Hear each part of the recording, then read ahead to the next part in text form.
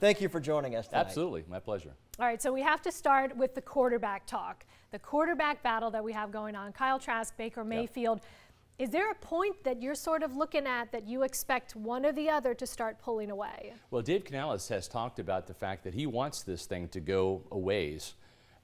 He wouldn't mind it going all the way through the entire preseason.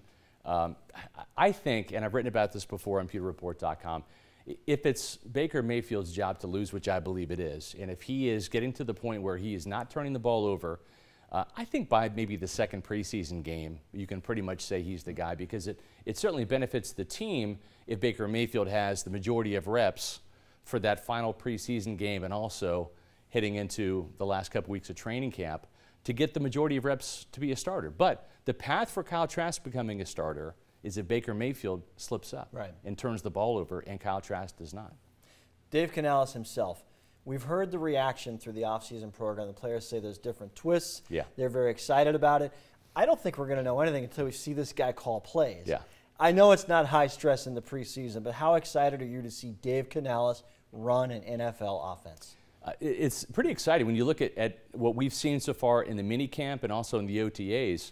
He really has taken the Seattle Seahawks offense, which has got some elements of LA Rams in it, San Francisco 49ers, brought it to Tampa Bay, put his own spin on it. We're going to see a lot more horizontal-based offense. That means more rollouts, waggles, bootlegs with the quarterbacks. That's going to get defenses going side to side. The Bruce Arians offense was more vertical-based, down the field with comebacks and curls. This is more slants, skinny posts, crossers, mesh routes, where it's going to take defenses sideline to sideline in their coverage, but then there's also some play-action vertical elements that's really going to make this offense have some big playability down the field, too. The players love it so far. The Bucs defense has been challenged with it so far, so that's a good thing. You mentioned the big playability. Do you expect to see a big jump with the chemistry between the quarterbacks and the receivers from OTAs to training camp, or are we looking at the chemistry maybe wait until the start of the season? I think it's going to take some time. Now, what everybody wants and hopes to see is Baker Mayfield or Kyle Trask become the next Geno Smith up there in Seattle, getting his first chance to be a starter up there behind Russell Wilson after he was traded to Denver.